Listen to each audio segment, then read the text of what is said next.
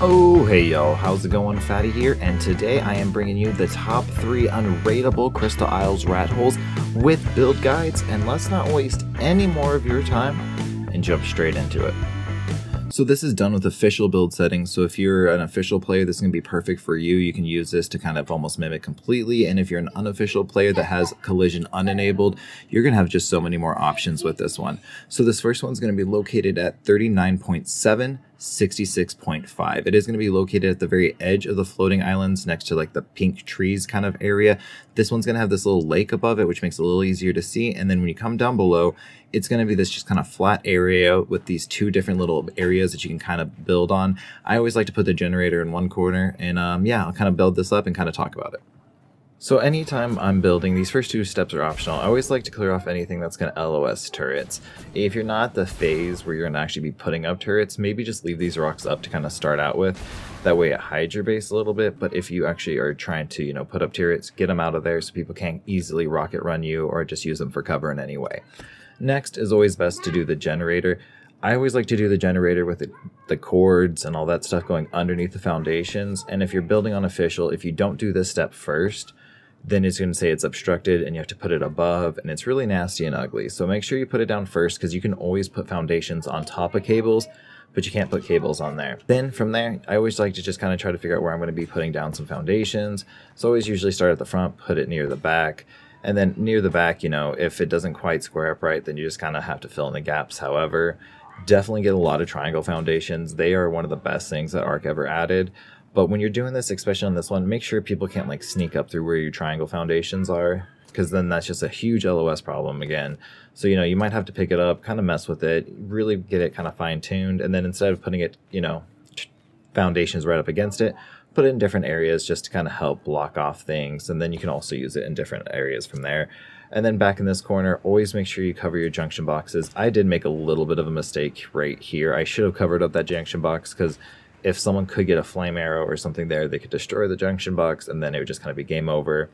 Also use multiple junction boxes. So from here, I put the fabricator kind of against this wall, just barely enough to leave a little gap here so I can kind of tuck a smithy back here as well.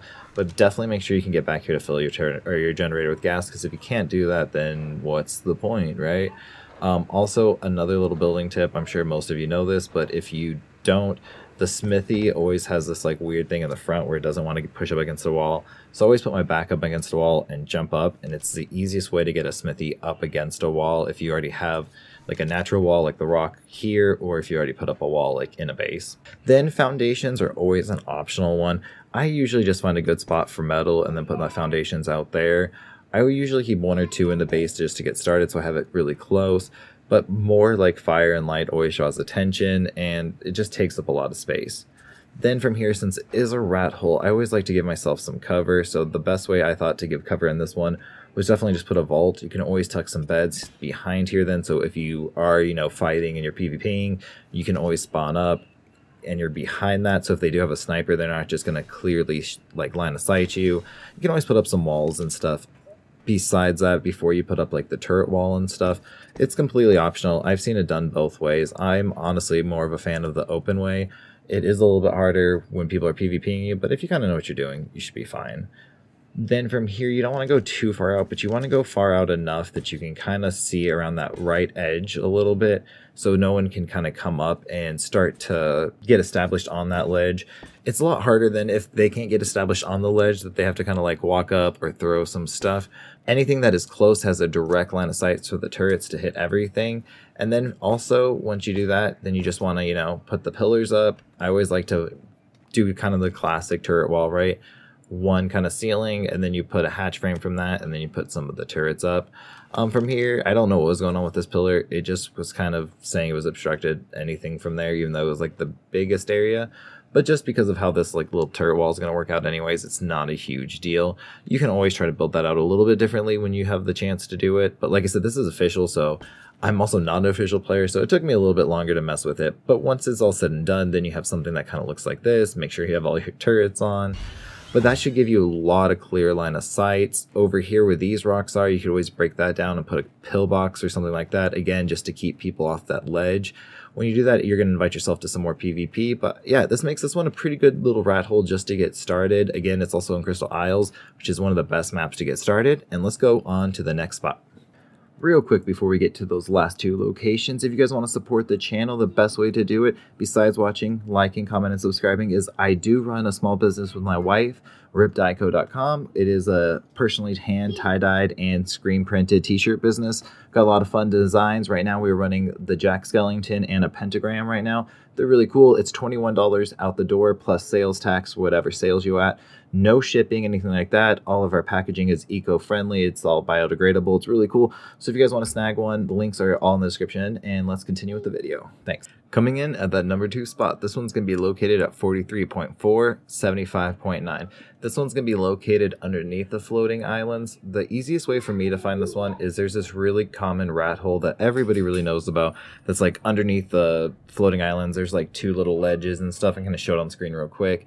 So it's just across the edge from that, and it's kind of under these like orange, like honeycomb kind of looking things. And when you go under there, it's kind of a lot similar to the last one where these 2 little ledges or like edges on each side.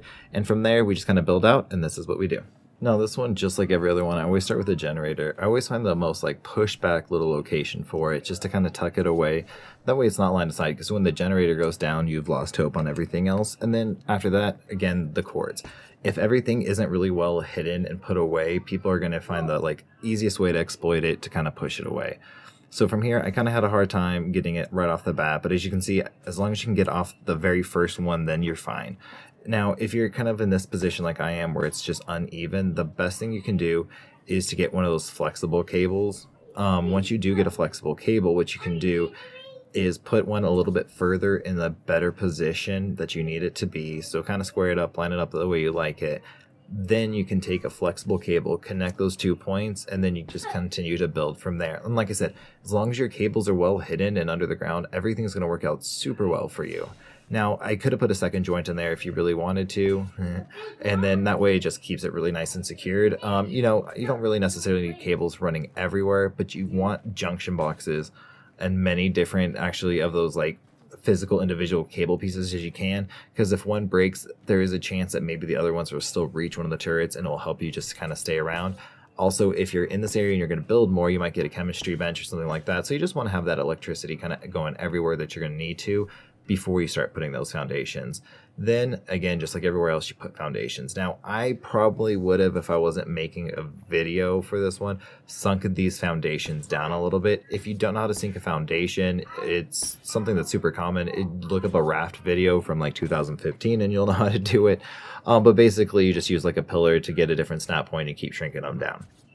If you want a video on that, just let me know. I don't think anyone will, but you know, hey, just throw that out there. So again, from here, I just like to put triangle foundations wherever you can.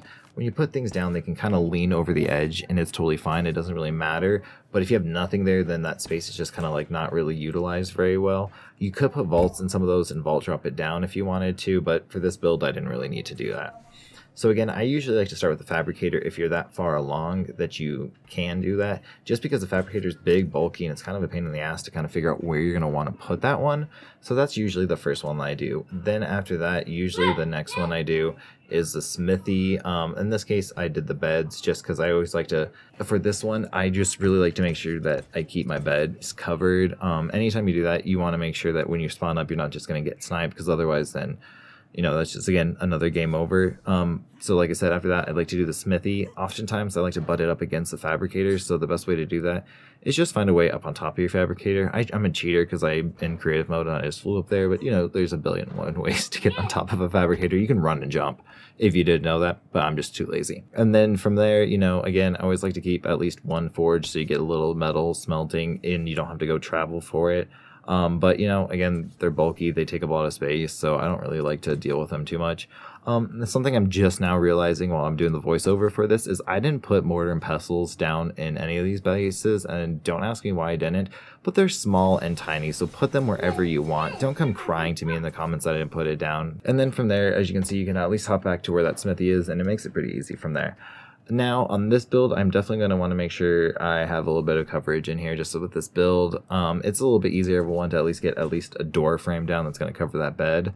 And then on this one, you can't really do a classical wall in this build, but you can definitely put some turrets to at least get yourself situated and built up so no one's going to come find you. This isn't a super common one, so it's going to be a little bit easier for you just to go under the radar while you're... So like I said, this one you're not going to be able to put a traditional wall like most of the times you are. So the best thing you can do is just get some good coverage. This one's a little bit awkward because there is this one rock kind of formation that kind of blocks your way. So you want to make sure you have some kind of turret covering the up above part as well as this kind of below part. Now, the really good part about this one is there's a lot of room to expand. So once you get these few turrets that are just going to keep you, again, protected just from, you know, little players scouting for easy raids, stuff like that. It's going to keep you safe enough from that. It's not going to keep you safe from an alpha tribe, but let's be honest, if you're looking for a rat hole, you're not going to be surviving an alpha tribe anyways. So as long as you get this blocked off from here, you can definitely expand out to a lot of different places. You can put a tower out front, which actually just gives you a lot more coverage if you want to just kind of protect this.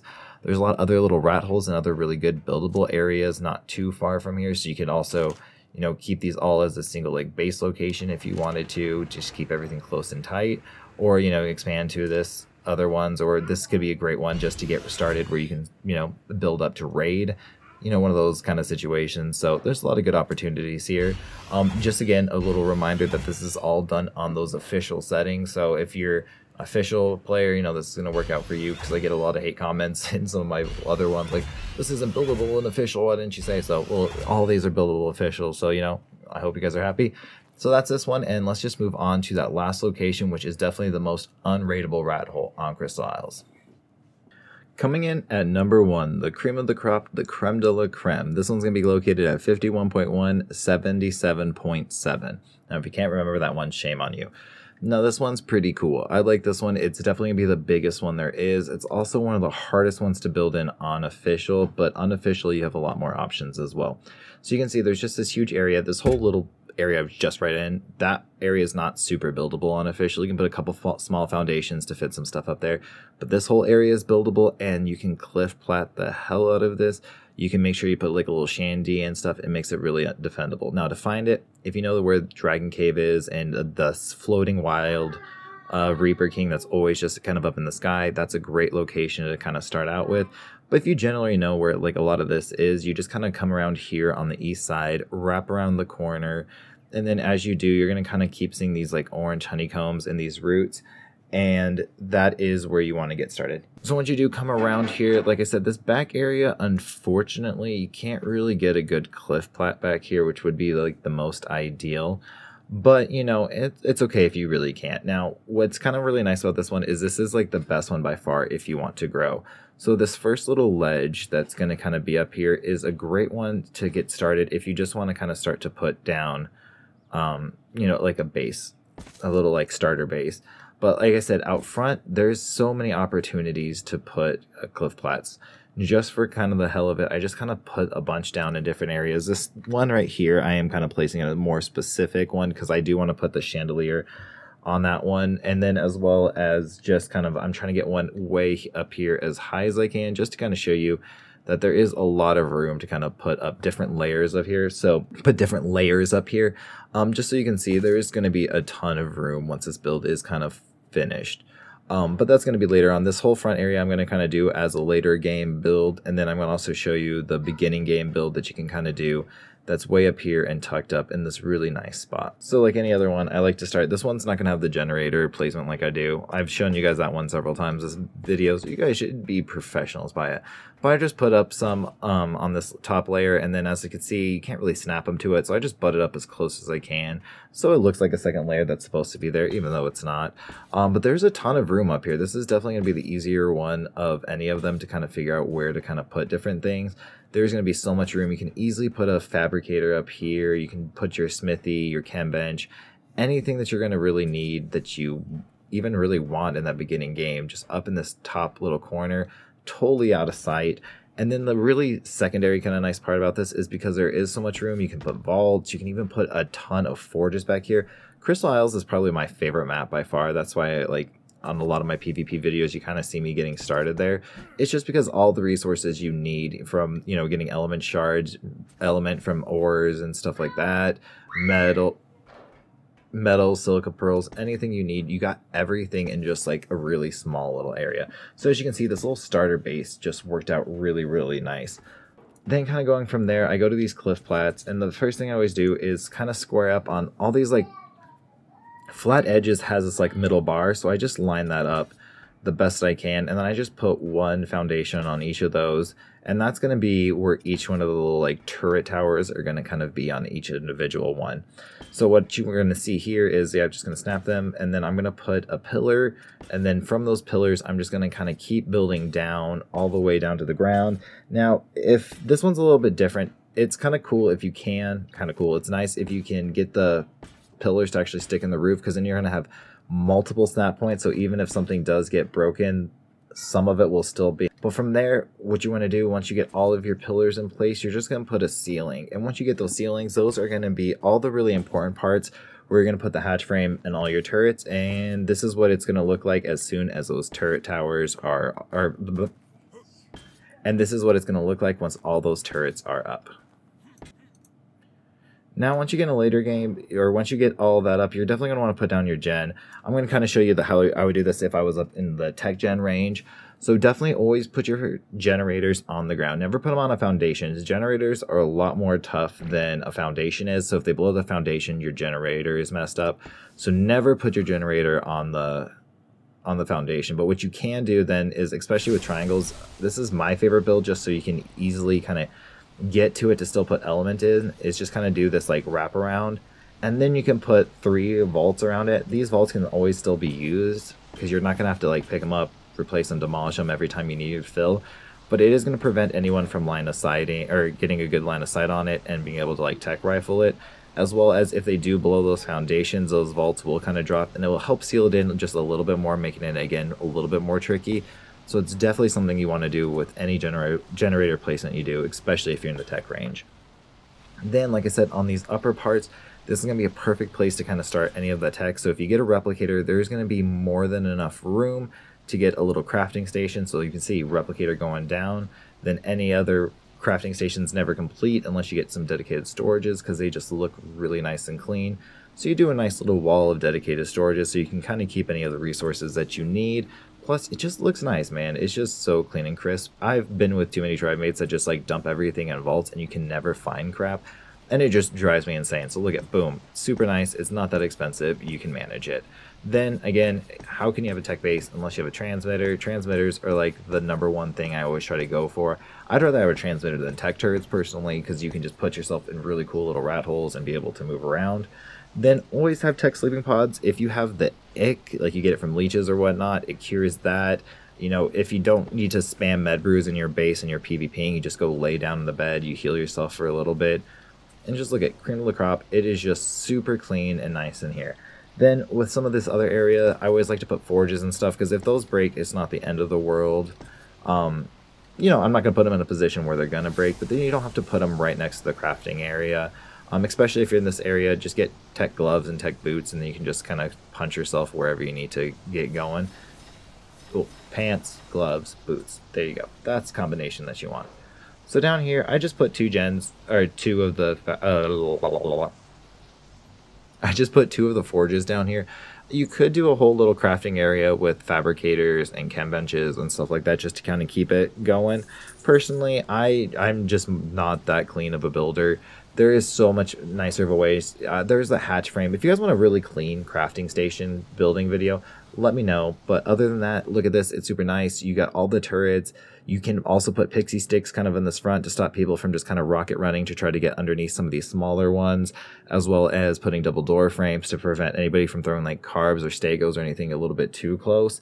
And then from any of these other ones, you can definitely put more chandeliers. I would definitely, on the one that I put kind of where those forges are, I put a secondary chandelier that covers the upper part, because otherwise people will be able to like snow owl dive and kind of swoop up and kind of get into the back part of the base. And you're definitely going to want to put a couple internals there just to prevent anything like that from happening. But thank you guys so much as always for watching. If you guys like videos like this, please let me know down in the comments below. Like, comment, and subscribe. Definitely go check out that merch shop at ripdieco.com. I'm also doing a PvP series on the GB7X server. So if you guys are liking that one, please go give that one a little watch, and I'll see you guys in the next one. Peace.